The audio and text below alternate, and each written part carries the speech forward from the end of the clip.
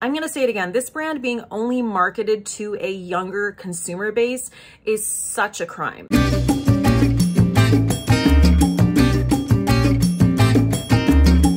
I feel like they've been teasing Glossier coming to Sephora for an eternity, and it's finally happened. It happened a few days ago. I'm like very excited about this video because if you are new to my channel, you should know that Glossier is like my #1 brand that I featured like day one on my channel. I have loved Glossier ever since I discovered it. And I still have a lot of favorites from the brand that still remain in my favorites to this day. So what this is going to be is basically a total brand breakdown of Glossier for you. So I'm going to tell you what I think is worth it and what I don't think is worth it. I am a pro-choice beauty content creator, so that means I only feature products from brands that are loudly and proudly pro-choice. Now, I have tried their priming moisturizer. They have 2 different priming moisturizers.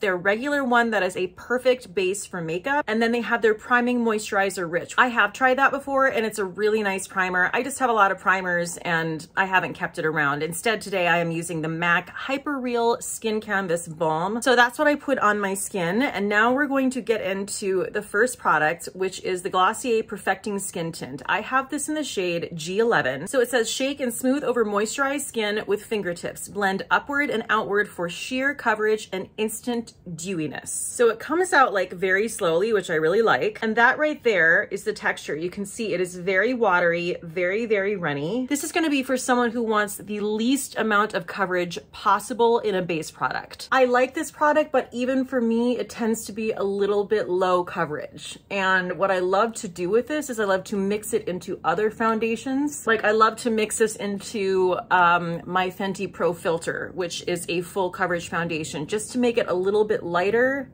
and a little bit glidier. I'm gonna compare this actually to the MAC Face and Body because this is a product that's been around for a very long time. It's a cult classic, and I think they're very similar. The MAC Face and Body, for reference, is just a little bit more coverage than the Glossier. I actually did Glossier on one side, MAC on the other side yesterday, just to literally see and feel the difference. They're very close, but I will say just by a hair, the MAC is a little bit more coverage and a little bit more plumping, a little bit more dewy. This I felt was a tad less dewy, which I feel like a lot of people might actually like. Still dewy, just not quite as much as the MAC Face and Body. And it does set down very nicely. Something I like to mention about Glossier that I think really doesn't get talked about enough is that I think this brand is absolutely perfect for maturing skin. I know that it's marketed toward younger people. It's marketed to millennials and Gen Z, which is great. That's great. But I feel like a big demographic is really missing out on this brand because it is all about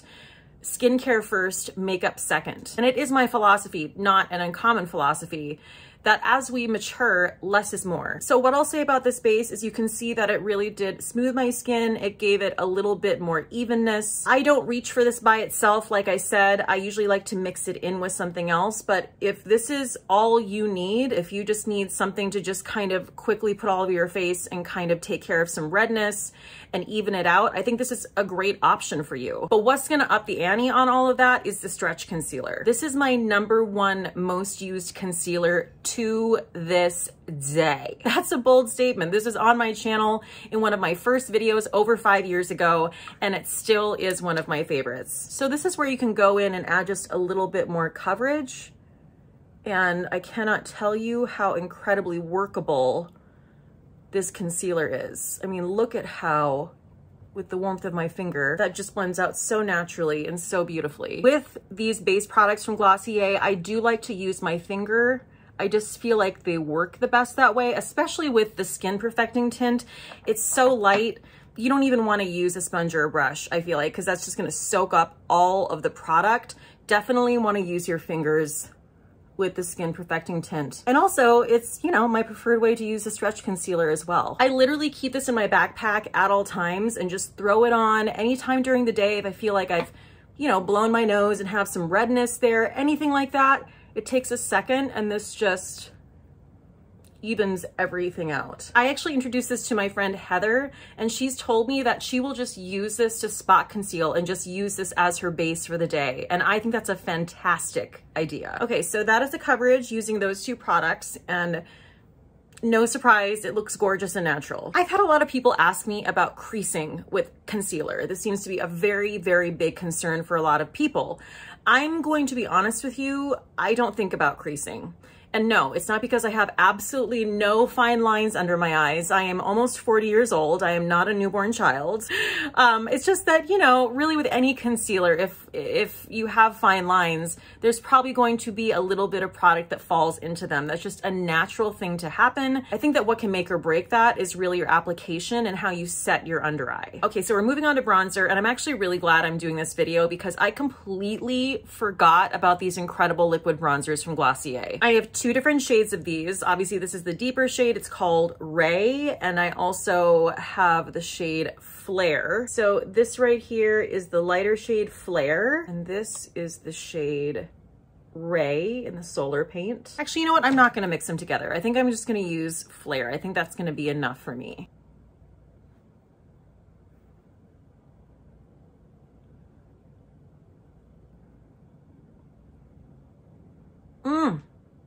Look at how beautifully that is blending out. Okay, I am like angry with myself for putting these aside. These are absolutely stunning and incredibly easy to blend out. These are even easier. I know this is a very bold statement because some cream bronzers I love are so easy to blend out.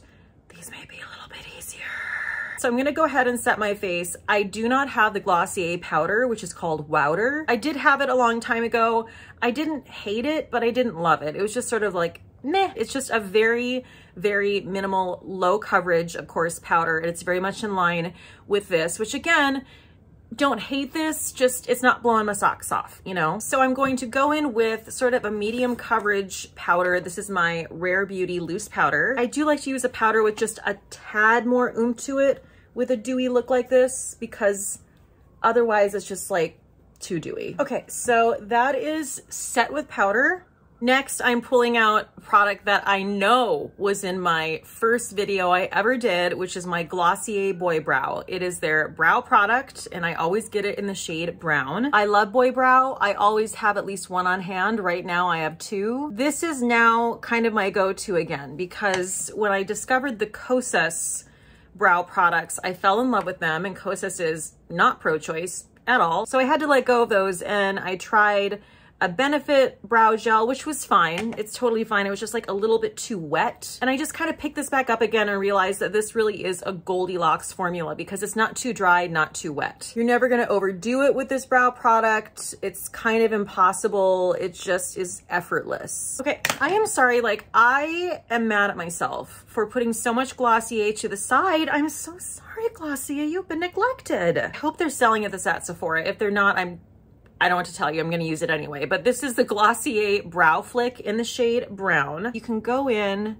and really define certain brow hairs and really lean into that fluffy brow editorial look. So you can see the difference in this brow compared to that brow. They both look good, but this one looks real good. Okay, brows are done and I am very impressed with them. Okay, so now we're gonna get into eyes, and I'm gonna use two different Glossier products for this.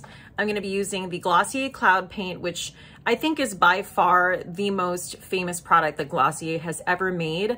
I really do think of Glossier as kind of like the OG liquid cream blush brand. So I'm gonna take the shade Dusk and I'm going to dab that onto my lids. So that right there is the shade Dusk. It's way too much of it, but that's it. And for me, this is like the perfect sort of like brownie peachy shade, which is just a great neutral eyeshadow. I feel like I actually don't need to use the other eyeshadow product now because I really like this, but I want to show it to you. So these shimmery lid stars are so incredibly easy to use and they're so pretty. This is my favorite shade. It's Lily, and my God, when you put this on your eyes, it is just like a springtime dream. I'm going to go in with the shade Bun, which is sort of a warm champagne.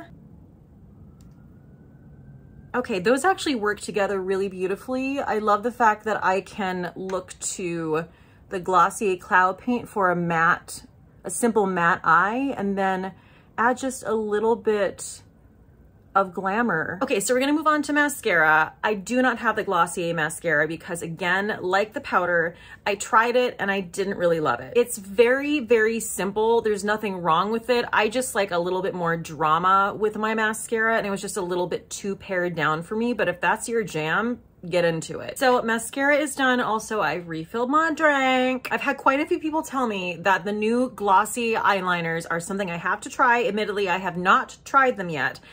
I did try the Glossier Play eyeliners when they used to have that branch of Glossier, and I liked them, but they don't have that anymore. So anyway, that is on my list of things to try. Before I move on, I also want to mention these eye products. Now, these are called Sky Wash, and I only have 2 shades of these. I kept these because I found these to be the most easy to apply.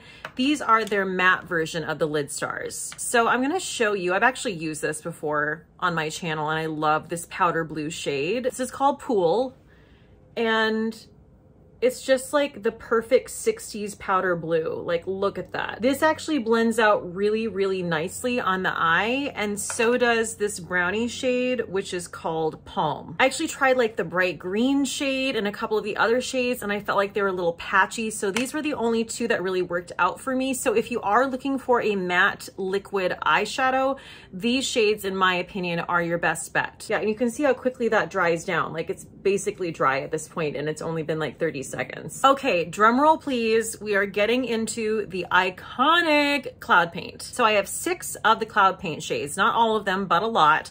So I'm gonna swatch for you what I have. Okay, you can see how used and abused this is. This I bought at the beginning of my channel, and I know you're gonna be like, Kate, that's expired. Well, you know what? It still goes on great, and it doesn't smell. So I don't know what to tell you, I'm using it. This shade is so, so cute. It's called Beam, and it's just like a beautiful peach. Okay, I'm gonna try to remember all these. Can I do it? This is Beam, this is Dusk, this is Dawn, this is Spark, this is Storm, and this is Eve. Yes, I did it. Oh my God, there's another shade I missed. Okay, I have 7, I was wrong. Okay, this shade right here is Haze, and how can we have forgotten about her? Because look, she's a perfect aspen cheek if I've ever seen her. Okay, so I'm gonna tell you a little bit about the formula of the cloud paint. First of all, they're very pigmented, as you can see. A little bit goes a long way. You probably don't need this big of a swatch for your face. They are also a gel formula, so it makes them just a little bit easier to apply, and they do have a blurring quality to them. You can use your fingers, or you can use a brush. Can't get over how like dirty and used Beam looks, because again, this was the first thing I ever bought from Glossier. So I'm gonna go in with this shade right here, which is the first one I swatched.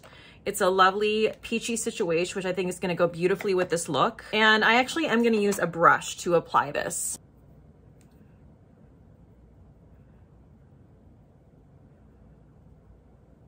Oh my God, I forgot that it actually brings out a little peachy pink, which is my favorite. Ay, ay, ay, look at that. Okay, this was the correct decision. Okay. I don't know if you can hear those planes flying over me, but should I be worried? Okay, I know I made this video for you guys, but I feel like I'm kind of inadvertently making it for myself now, because I'm like, thank God I stumbled upon this again. I don't think I've even used the Eve shade. This was the really, really deep aspen cheek shade. I cannot wait to pull this out. I think I'm gonna pull this out in a live, because this is going to be a gorge. Okay, so now we're moving on to lips, and Glossier has several types of lip products. First, I'm going to show you their OG lip product. And I only have it in the shade Cranberry because this was a release they did around the holidays. And the reason I don't have any other shades is because I don't really love this formula anymore. I loved the OG formula and they changed it. I'm just going to use this shade so you can see how the formula applies. In theory, I like what this formula is trying to do, but I will say it has a really, really intense like Play-Doh-ish scent, which I don't totally mind, but it's a little bit off-putting. And these are incredibly dry. Like, this looks beautiful right now, honestly. But I feel like in order to use these, you need to make sure your lips are really moisturized and you've kind of like gone over them with a brush to get all the dry parts off, because if you don't, it just goes on patchy and I don't love that. But this application looks pretty good because I was real prepared. Again, not a product that I dislike. There's just a lip product that I like way better that I'm gonna move on to right now. And that is the Glossier Ultra Lip, guys. These damn lip products are so good. They are so emollient. They are one of my favorites of this type of lip formula, this sort of like hybrid lipstick comfortable balm emollient formula. Okay, there's a shade of the Ultra Lip that is my absolute favorite. It is called Villa, and I cannot find it right now, and I'm not happy. So we're just gonna move on without that, but just keep her in your memory, and just maybe when you're shopping, take a look at her. But these are the shades I do have right now. So this is Vesper, this is Portrait, this is Coupe, this is Fete, and this is Cranberry. I believe this was a holiday release. I'm not sure if this is still available. It might be. So because we don't have Villa, RIP, I'm going to be using the shade Portrait. Oh my God, it's so good. So incredibly juicy. And I will say these are very, very plushious. They're easy to apply, but they do have a little bit of girth to them. So they really are a hybrid between a lipstick and a balm. Just the juiciest coral springy lip. And now I'm gonna get real extra, and I am gonna go in with their lip gloss, which I can't even read the name of the shade because it's so small and I'm becoming elderly, but I'm sure you'll be able to figure it out. It's the Cherry Red lip gloss. This lip gloss is having a standoff between the Fenty lip gloss. They're very similar to me. The Fenty Glass Slipper lip gloss, which is clear. This is incredibly high shine. This is what I go to when I want lips like this, that just look like gorgeous. You can't miss them. They almost look shellacked. There's like the tiniest bit of tack to it, but it's like just enough to make it effective. You know what I mean? But it does not feel uncomfortable, not too tacky. I do not notice it. Okay, so moving on to the Glossier Halo Scope. This again is one of my very first cream highlighters that I ever purchased. And to this day, this is still so gorgeous and just incredibly easy to apply like everything else. So I have this in all three shades. I have it in the shade Moonstone, which is opalescent. I have it in the shade Topaz, which is a beautiful bronzy shade.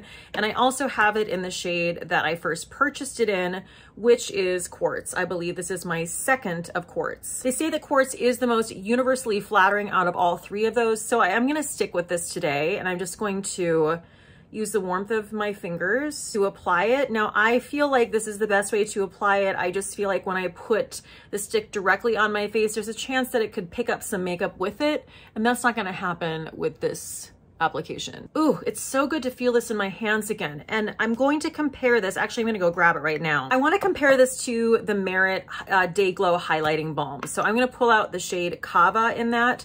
These are very, very similar products. Okay, so here's the Halo Scope. Here is the Merit. You can see the Merit is just a lot more, almost like wet looking and feeling, whereas the Glossier is a little less dewy, I mean, it is dewy, don't get me wrong, but it's not quite as wet to the touch.